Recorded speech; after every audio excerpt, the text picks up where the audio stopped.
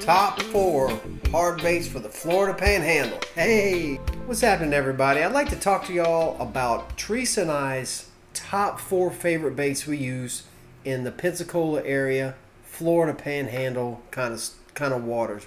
So these are the top 4 baits that we go to lures for this region.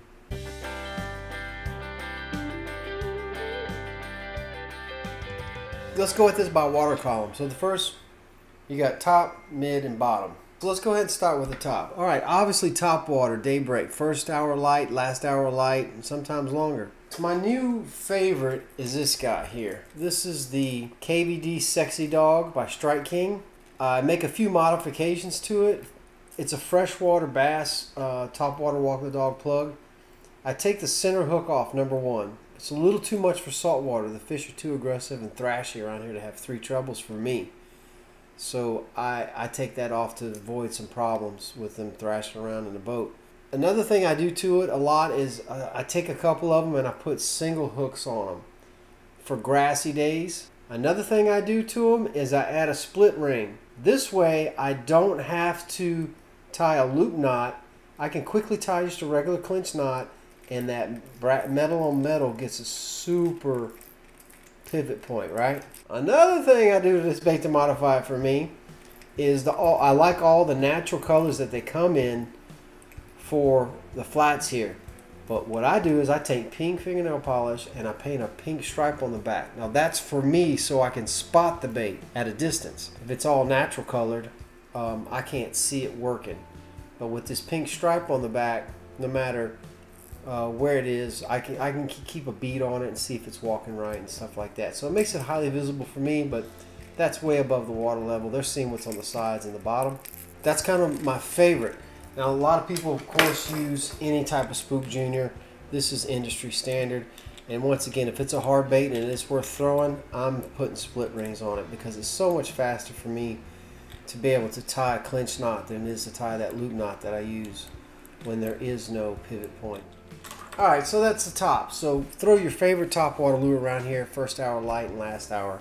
Alright, so let's say a bait for the mid-water column around here that everybody absolutely loves, that Teresa and I love. I can tell you right away, in the Pensacola area, you will see 90% of us and our friends throwing a little guy called, bing, a Mirrodine. Now this Mirrodine in this size, this what's this, like 2 1/4 inch. This guy produces just a lot of fish. The trout go nuts over it. We've caught bull reds on it. It's just a real universal size. You're gonna jump lots of ladyfish. You caught your foot on it, haven't you? Yeah, this is the one that shot into my foot. You're gonna catch lots of bluefish in Spanish. Hopefully they don't cut you off because these little guys aren't cheap. This guy is the most. You go fishing with a lot of people around here that are searching for fish.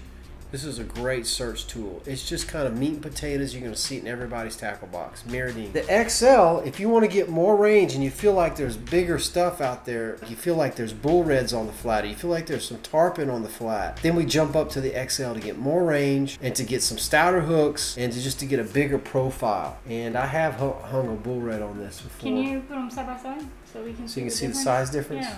So Mirrodine for meat and potatoes here, the 2 incher. And then this bigger guy, when there's big jacks cruising, I grab this. When I think there's tarpon, I grab this. The guys in South Florida probably throw these for snook, but I know I've thrown these in South Florida like crazy for snook and stuff too. I had a snook steel one, so. Little area. Are wake baits. Nobody was really using them, and I busted them out, and they ended up working well. And people are starting to use them now. You're starting to see them more and more in the Florida Panhandle. Especially in the spring and the fall. They did amazing in the spring. Yeah. So the Man's Tidewater is number 1, Class A. The reason this one is so incredible is that you can see how much I use them. This guy will run right on the surface, and he'll also crank down about 2 feet, 1 to 2 feet, which makes him deadly. So if they're not hitting on top, I can crank this guy in the mid-water column of a flat, which a 2 or 3 foot deep flat, and big stuff. This is a big fish color right here.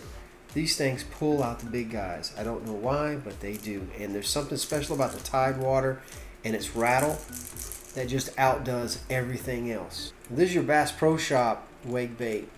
It's got a different pitch rattle, but this is Class A. So now I do have some luck on this guy, and I did in the Louisiana marsh. If you don't know how to walk the dog with top water, these Bass Pro Shop guys, they have the same big profile. They have a bigger lip, which causes this thing to stay on absolute top. This thing does not dive at all. Maybe you can get it down 2 inches if you lower your rod tip, maybe. This sucker stays on top and wakes. So if you want to walk the dog in the morning on the surface, and you don't know how to walk the dog or don't feel like walking constantly, this Bass Pro Shop guy right here, or one like it, will do the trick. So wake baits kind of cover the surface and down a bit, especially the mans. That's inshore? This is because all, a lot of these are all inshore. Inshore and offshore. Well, we use mirror lure. I use mirror lures offshore as well. You for do? Spanish. Absolutely. And I use the smaller ones for I am not tuning. willing to throw Mirrodines offshore, Tuning so I'd offshore? appreciate it if you'd stop throwing that Spanish offshore. He'd appreciate it. This is a Mirrodine with sea eyes on it. This is the sea eyes. I think it floats a lot slower down. I put some singles on it because for grassy days. This guy, I actually prefer it. The sea eyes Mirrodine. It's a real slow sink, and I've done a lot of damage with that dude. Okay, number 4. This guy is kind of a category to itself. We call these the Cappie Minnow. Okay, now I do use this off the beach and offshore and inshore. This guy is kind of a game changer. Our buddy Nathan Mantier is making these right now. I'll drop his email in the description. In the description below, Nathan Mantier on Facebook. So this Cappie, this is a 3/4 ounce hard bait. This sucker sinks like a rock, but casts a mile. Now on these guys, I always put 1/0 BMC inline hooks, single hooks. This attracts a bigger bite, and I'm able to get a big, deep hook set with that single hook, and I can also throw them on the flats for grass if I move them fast. So you use these inshore and offshore? I use them inshore and offshore. I was walking the sound, not the beach, the sound, and the fish were not in close. We weren't catching anything. I put this thing on and threw mega far. Got closer to the intercoastal in about 4 feet of water, and I started hanging fish. But of course I'm a high rod tip and I'm ripping it because the shallow grass flats, and this thing is 3/4 ounce and sinking quick. This Cappie Minnow at 3/4 ounce also, we use this off the beach, walking the beach. We can chunk this a country mile into the surf. And the bigger Spanish and the kings, we actually have a video where a king mackerel picked this thing up out of the kayak, but we were throwing it into some bait. This has been an incredible bait for us. So that's smaller version. yeah, and they make them smaller. This is a 1/2 ounce, I think, with just a single treble on the back. I think Nathan makes these as well. He has a lot of these right now. Cool. But it's just a heavy, sinking hard bait.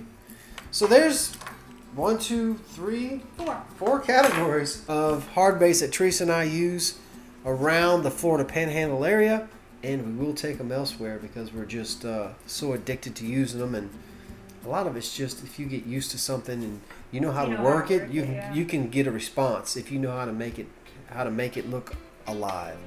So that's pretty much it. Thanks a lot for tuning in. Don't forget to like and don't forget to subscribe, and don't forget to come hang out with us on Patreon where we're posting all day, every day, baby. What?